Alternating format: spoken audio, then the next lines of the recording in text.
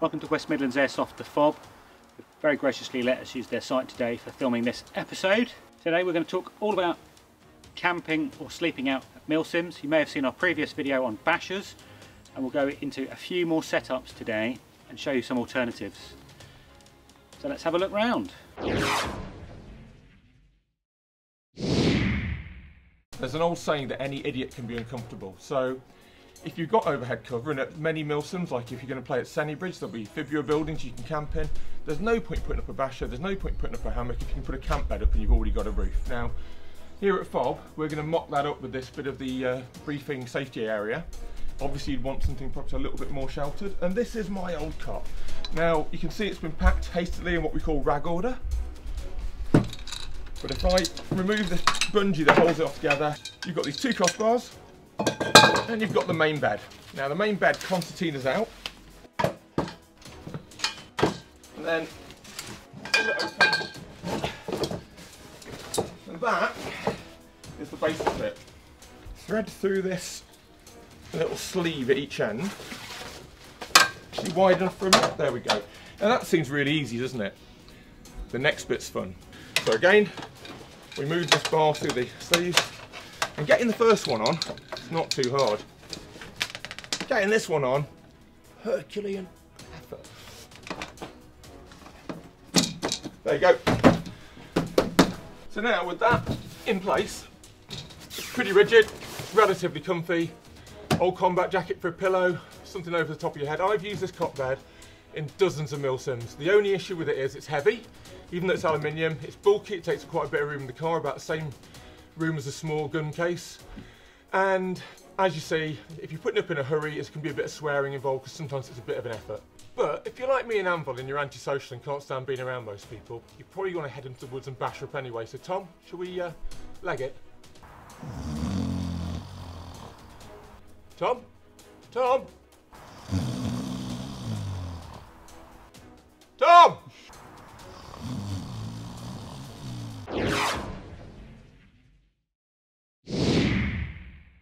So this is my hooped bivvy setup with a basher for a bit of overhead protection. Very quickly, with me it's all about lightweight, low profile, fit in a bag. So I've got a jungle sleeping bag. Now they're only good for a few months a year. You can need a bigger one for winter.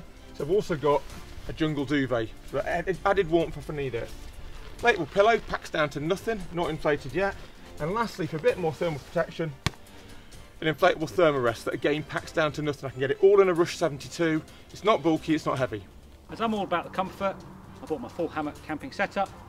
Overhead tarp, hammock, hammock quilt, sleeping bag, little tarp to keep me and my gear dry. And if we're out on patrol, we want to rig a very quick shelter. I've got British Army basher with jungle knots. So I'm going to set up my hooped bivvy as my particular choice of bivouacking at a MilSim. Now I'll be using a thermarest mat for a bit of comfort and heat retention, but equally I want to make sure that the area I'm camping down on is clear first.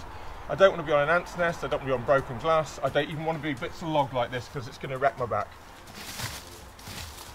But at a MilSim you might want to make sure that your AG and your webbing are always within 2 meters of you, so if you get bumped you can pick up the essentials, carry on playing the game, and you're not caught compromised halfway through putting your basher up. So the beautiful thing about these hooped bivvies, and this one's by Rab I believe, is that they're pretty quick to put up. And it's always nice to put a basher up over the top of it for a bit more admin space if it gets wet or rainy, but you don't really need it. It's all in one, packs up pretty small, very lightweight. So thread the segmented aluminium pole through the sleeve on the top of the bivvy, and once it's through, hook each end under tension into those brass grommets. Slightly easier than the camp bed. So as Tom and I are doing now, it's a good idea to dry run these things because it's very, very easy to put your stuff away in a hurry, not know where it all is, and spend half your game faffing around, basically trying to find out where your pegs are, where your ropes might be, etc. Now these are fairly heavy duty tent pegs and not really necessary to be quite this large. But I find having these really big thick tent pegs means A, I don't lose them, and B, if I do need them for something more substantial like pegging in ropes over a basher, they're not going to get pegged up if someone trips on them. Yeah. So the benefit of having this hoop bivvy is that it packs down really small, it's very lightweight, and it's relatively quick to set up. It doesn't actually take that much more effort than putting up a basher between some trees. No admin room though, that is a massive downside. If I want to go and admin my kit, if I want to do anything undercover, I just can't. I've pretty much got enough room to sleep in there and maybe sort of like read a map, maybe clean a rifle if I lay on my back, but that's about it. With a sleeping bag and a thermo rest in here, it can be a little bit tighter. So there's enough room for a rifle. Perhaps anything I want to keep dry at a MilSim, especially like maybe batteries. If I've got anything like any electronics I've got, I might want to keep them safe and dry. But it really is quite low to the ground, it's quite covert. It's as low as a tactical basher, very lightweight, but you are scrimping on actual space for movement.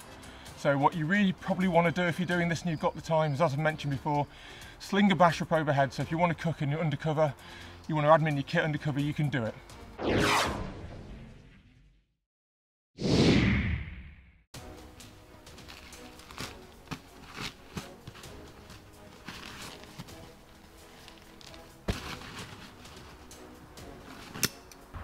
So I'm going to put up my hammock sleep system, which is a bit more involved than a hoop bivvy or a basher, but really comfortable.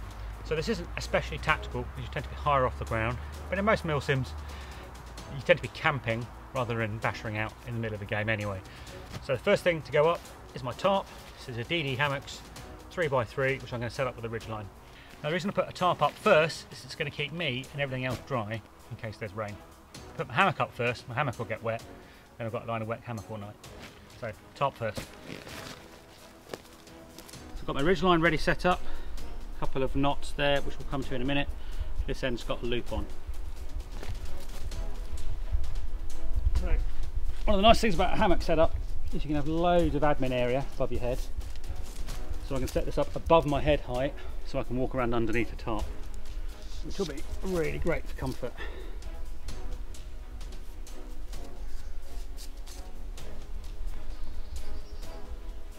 And that's why I picked up a stick earlier. This goes through there.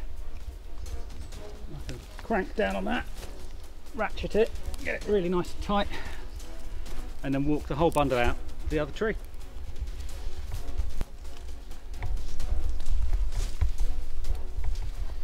And I'm going to use what's called a trucker's hitch, which I'm probably going to mess up.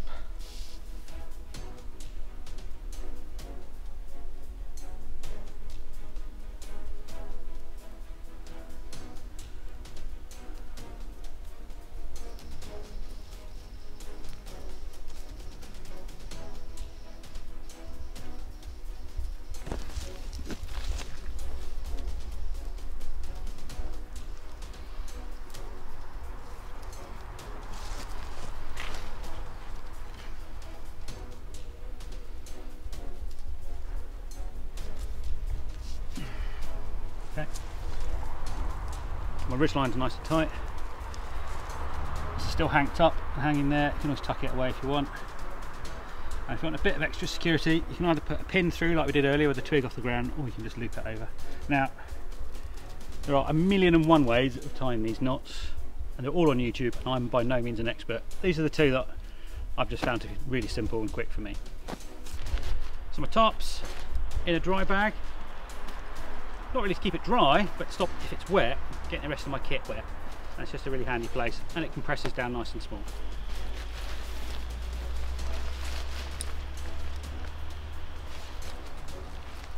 So this, on the centre, I've got a carabiner.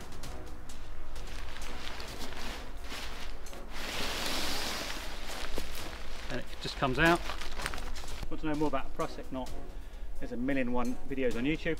Fundamentally, it's just wrapped round. You can slide it like that, but as soon as there's tension on, it locks off, which is really useful. So on the ridge line of my tarp, I've got these wooden toggles. I took off a old British Army tent bit of canvas that we bought, and they very simply just go through that little Prusik knot. And we'll do exactly the same on the other side.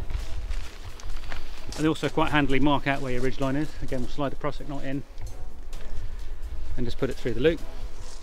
And now all we need to do is get it roughly in the middle and slide it, and when the tension comes along the ridge line, it locks off.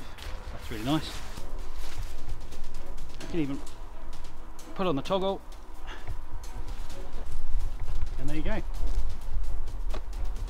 So part of our ridgeline set up, and then we'll get the guy lines out. Really want your guy lines coming off at about 45 degrees to the tarp. It's not perfect, but it's not bad. Now I'm going to leave the front up now so you can see what's going on. Normally I would drop it to give myself a bit of protection.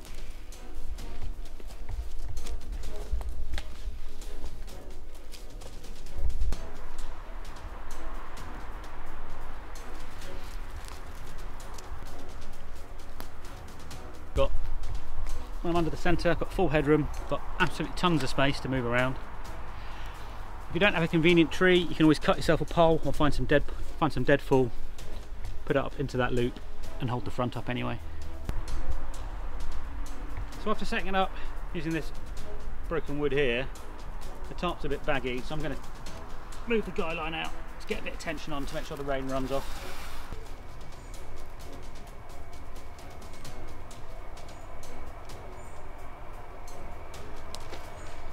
Pack my Bergens packed in the reverse order in which I'm going to need things. So the stuff I need last is at the bottom, and the stuff I need first is at the top. So the next thing I come to is another canoe bag or dry bag, and this one's got my hammock set up in. Waterproof snake, again, redundancy in keeping things waterproof.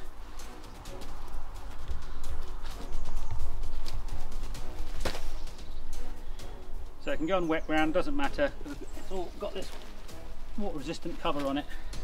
So I've got a couple of upgrades on this.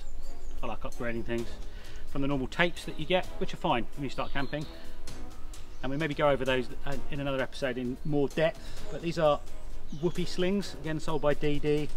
I have also got a drip shackle or a twisted shackle to act as a drip ring, and a bit of continuous loop on. We'll go over that in a minute. So these tree hugger straps get wrapped around the tree. Generally you probably put them above your tarp ridgeline, because there's quite a long distance. I'm going to put one strap through the end of the other and then put my carabiner on. Nice, so the tree doesn't get any damage. Grab on. Walk the hammock out to the other side.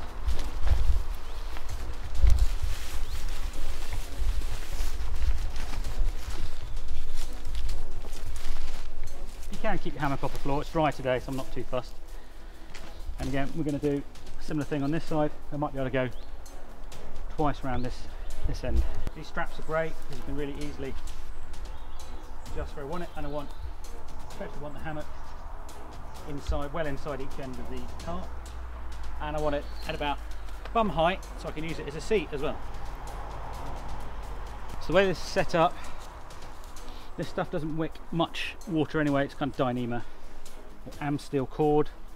But if any water runs down, it'll hit this, run down into the low point, and then as a backup I've got this twisted shackle on as well, which will always have a low point before the water runs down into my hammock and I get a wet night's sleep, which will be pretty minging. Right, so now we're kind of happy. We can undo the snake, and the snake can just stay on until we need to put it away. Finish off some bits and bobs and talk about the pros and cons of the hammock setup. So as you can see, this hammock setup took a bit of time to get adjusted and totally sorted, but it is very comfortable. I've got absolutely tons of admin area. I feel like I can stay here for a week and be very happy. I've got enough space beneath my feet. I've got this tarp out, it's a bit of dry area, the webbing to hand, got my Bergens ready to go, I've got my weapon just where I want it in case we get bumped or I need to dash out on patrol. But it's not really something you can move around, so it's not something you take out on patrol with you. Maybe something you set up in your fob or your HQ area. So a couple of extra points about the hammock. Obviously, you need trees or a place to hang it. You're not going to get that everywhere. And the other thing is, don't take a hammock set up like this thinking you're going to save on weight, because you're not. Between the tarp, the hammock, the underquilt, the little tarp I've got down there as my footrest, my sleeping bag and everything else, it all adds up, and actually it's quite bulky, but it is super comfortable. And obviously you need a bit of practice. It's worth going up your local woods, setting it up a few times before you try and do it in the dark, or when you set up at the beginning of a game and take ages and annoy everyone. But if you do want to go out on patrol, and you might be out for a couple of hours, you might be wanting to set up a bit of a harbour area while you're out on patrol, it might be worth taking a Basha with you. So let's just have a look at that.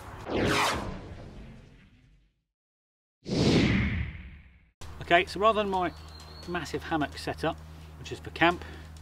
I'm out on patrol, we just want a bit of shelter while we're having lunch. We're putting an OP in. I've got a Basha, and mine's rigged up with jungle knots, which are a little bit different to the way Gadge has it with his bungees. So I'm just going to pop that up and then we'll talk about it.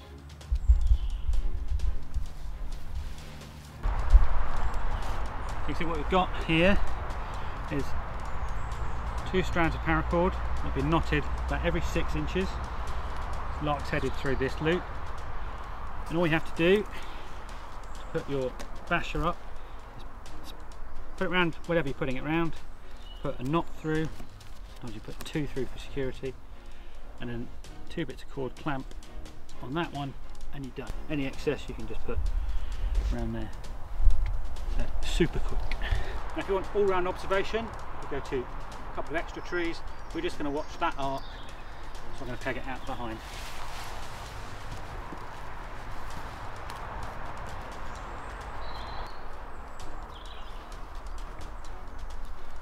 So as you can see, it's low. You could even have it lower if you need to. Putting in an OP, you don't actually want to be seen. But you know, I've got enough space underneath. Do a bit of admin, cook my lunch, have a bit of a rest if there's sentries out. It's always nice to have a bit of overhead protection when you're making camp, and if the weather is not very good, you've got protection from that as well. Big difference between my big camp setup and what I would take out on a short patrol with me. Tom?